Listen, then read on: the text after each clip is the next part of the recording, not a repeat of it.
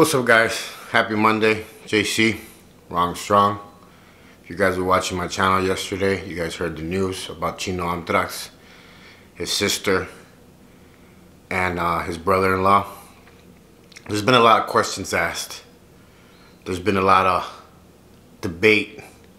There's been a lot of he said, she said, pointing fingers, and you know, what he did and what he didn't do. Let's get into this video.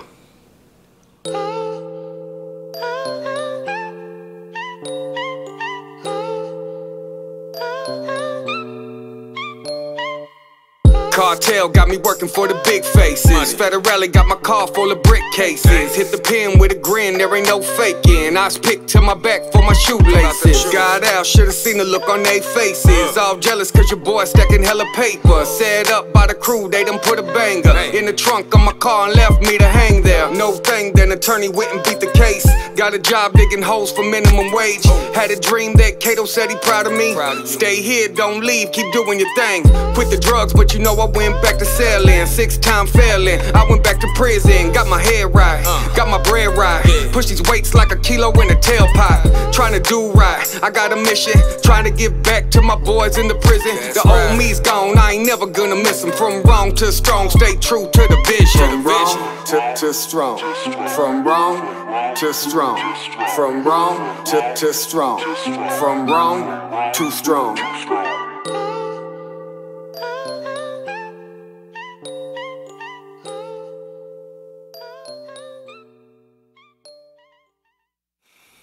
Hey, what's up? JC with Wrong Strong. If you haven't subscribed to my channel, make sure you subscribe. Hit that like button. Hit the bell so you don't miss nothing. If you're part of my crew, mi familia, la raza, what's up? Súbanse a la suburban. As you can tell, I'm a little, you know, I'm getting a lot of messages about, you know, he was a rat, he was this, he was that, he deserved it. At the end of the day, man, and this is the way that I am. At the end of the day, no one deserves to be hurt, killed, and especially their family members. Also, you know, he left some daughters behind, and you know, it's sad. It's sad because this is why I say what I say on my channel and everything is that there's a lot of questions, you know, what really happened. Could it be that, you know, they threatened him of hurting his family, so he went to Mexico? And there's also another speculation where the Chapitos sent a team to go pick him up from the halfway house and took him. But then again, why would the house in Mexico be full of bullets? Because I seen the videos. And, like, you know, I put out my last video. I have people that live out that way, and you know, the house is shot up pretty good. They tore the house up, garage and all, everything. They tore it up. High caliber rifles, you know. So there's so many questions. You know, there's also the question of did the DEA, you know, set them up for it, you know, to find El Mayo? It's crazy because we'll never know. You know. There's also a lot of, like, you know, people from Sinaloa that message me, and that Sinaloa doesn't like snitches. The old man didn't trust him. Chino, there's a 20 million Chinos to replace him, and that's true, because in that line of work, you're replaceable. It's easy. Just like they replaced me when I went to prison. They found a new guy to take care of business and everything, and business kept going because business needs to keep running in order for those, you know, organizations to stay in business. The Chapitos put some stuff up, you know, on social media and stuff like that, because that's how it is nowadays.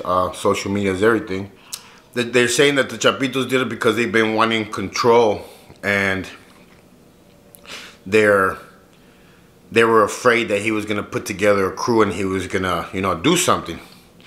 Or what I was thinking also, because I was gonna drop the video actually on Monday, and I had to switch everything up because of what happened. I dropped that one yesterday. But you know, when you go to prison, and especially when you're in max custody, it changes you. It changes you, and you lose your edge. You know, maybe he thought he was still Chino when he came back from max, and you and I know the people that have done, you know, high security custody time, it changes you. And you know, people are not the same, wars are not the same, everything changes on the outside. You're the only one that's, you know, frozen in time. Everybody else is changing. I mean, it was only what, 10 days, I think it was 10 days since he left the halfway house in the US. After, you know, he had to do he had 5 years of probation. But it doesn't make sense either, because he wasn't an American citizen. And I've done Fed time. I know what they do to Mexican nationals that finish their bid. You know, they drive them straight to the border, and right there they drop them off. And then 10 days later, I mean, there were like a newspaper after newspaper. And one that said neighbors reported like a strong confrontation at the address where Chino was, you know, picked up with his sister and his brother-in-law. And I seen the video. The house was like gunned up. It was like crazy. Like they used high caliber weapons, you know. And he hadn't been home since 2013 when he was captured in Amsterdam. So it had been a minute. So that's what I mean is like when I moved out here to Phoenix, right?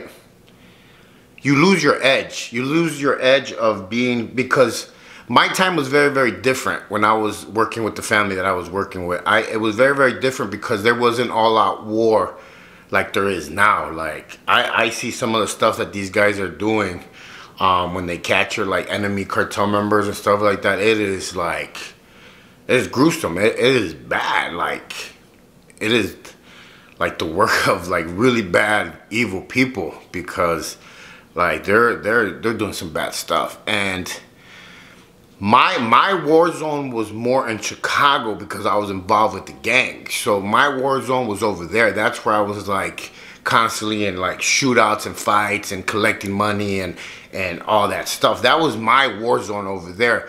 Now, did I get into a couple of altercations and things like that in Mexico with the army and stuff like that? Yeah, I did in my time, but it wasn't as bad as it is and as evil as it is today now. So what I'm getting to is that when I moved out here to Phoenix and I stopped having to check my shoulder, my back, and just always be on that fight and flight mode, I lost my edge. And I'll never forget the day that I went back on. I had been gone for I think 5 years, and I got a phone call from the person that used to manage that rap group, Do or Die, and they wanted me to fly into Chicago to be head of their security. And I agreed because the money was good, house was good. I was a little scared because I knew that, you know, a lot of people were still looking for me in Chicago because of my whole gang situation and all that stuff. But it was worth the risk just because of the money. I had a newborn daughter, so I said, you know, screw it, I'll go. You know, I'll make some money and come back. So I ended up flying to Chicago, right? And I still had my really big crown on my neck tattooed. It wasn't covered up like it is now, but I had it huge on my neck. And this is how I know I lost the edge. I pulled into a random gas station. You don't do that in Chicago. You can't just go to any neighborhood, especially if you're part of a neighborhood. You can't just stop at any random gas station or store and walk in and think that everything's cool. No, that's how guys get smoked over there. And I stopped at the gas station, I put gas, and all of a sudden, I didn't even know, I was on the north side. It was unknown hood, unknowns. They ran up on me. And they were like, what you be about? And I was like, it caught me off guard because I wasn't used to it no more. I didn't have that Chicago, you know, flavor, sazon. So it caught me off guard. And I I was lucky enough that I had a hoodie on with a jacket. I pulled out my Arizona driver's license and I was like, dude, I ain't even from here, man. I'm from Arizona. And he looked at it. He had a gun in his hand. He looked at it. He's like, all right. He's like, be safe, you know. And I was like, I jumped in my car and I was like, they would have smoked me. I would have been gone. And that's the thing, is that's what I think also could have happened to Chino, is that he lost his edge. He lost, you know, because this dude was trained by Israeli like soldiers. Like, he was trained by top-notch people, you know. And it doesn't matter, like, once you're gone and you lose your edge and you're not doing it every day, it's like working out. You don't work out for a couple months, guess what? Your muscle starts to fade away. You're not strong enough no more, and everything changes. Everything changes, man. So, you know, all I can say, man, my condolences to his family. I've said it in the past. Chino was actually one of the top lieutenants in the cartels that I used to follow, as, you know, I was younger and doing time and stuff like that, just because of his upbringing and his past. You know, there's a different story to his you know, his past, how he was like involved with like some street gangs over there and stuff like that, and he was a hustler, and you know, I know it sounds bad, but it's almost like the rags to riches story, you know what I mean? But this is what I mean about my whole channel, is that you have to take, it's like we're always saying, I lost this, I lost that. Like, when I went to prison for all those years, I used to always say, oh, I lost all my years in there. I lost, you know, my family, my kids. I didn't see my daughters grow up. I lost this, I lost that, I lost my homie. We say we lost, but we actually never reflect on what we gained from the situation. And my biggest gain was that I learned from my errors, and I learned from that lifestyle, that if I work hard enough doing what I do now with my fitness, my company, my books, and all that stuff, I could be successful also. I might not be as rich, but I also don't have to watch my back. I don't have to get worried about being, you know, kidnapped, robbed, killed, picked up by the feds, all those things that came with that. And, you know, I worked my ass off. And I learned that from that lifestyle. I learned that from that lifestyle of getting up, you know, suited and booted pretty much all the time. And, you know, there's a lot more that's going on over there in Mexico, you know, with all these cartels that are like springing up. And, you know, right now a very, very powerful one is La Nueva Generación, that they're taking care of business, and those dudes are not playing around. They are suited and booted 110%, and they got some warriors and some straight lieutenants, generales. Like, they're not messing around. They are not messing around.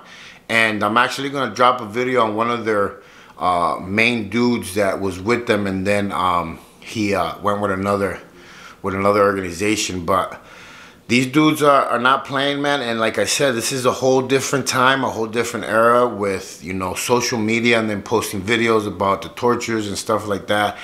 It's a whole different game, man. And, you know, it's sad to see so many people losing their life over money, power, and greed. That, you know, it's very, very sad. And it's one of my biggest things why I make my videos and I inform people on this stuff, because to me it's entertainment and education, and for you to see where you don't want to end up. Because you know, just think about it. Even though I wasn't in the cartel at this moment, at this time and era, like, I would have probably only lasted about 5-6 years.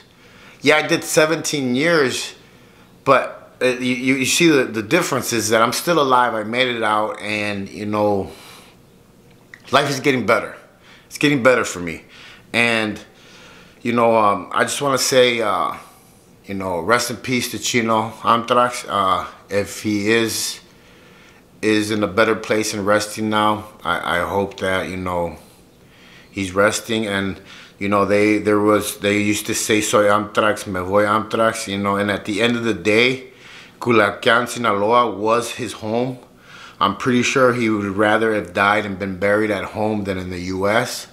So, you know, this is just my my goodbye video to him, and actually telling people that it's what I stress every day in all my videos, that that lifestyle doesn't end up nowhere but, you know, in the ground or in prison for life. And even when you do go to the prison and you do cooperate and you get out, you know, you might be in the ground too also, you know.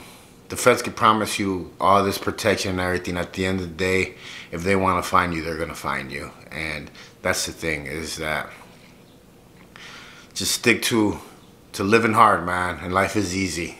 Like I tell everybody in my videos, you only have one life to live, but if you live it right, life could be pretty good, man. And that's coming from me, that I just barely started living life at 43. My name's JC. I am Ron Strong. Don't judge nobody. Give somebody a hug. Stay in your lane. Live savage. And remember,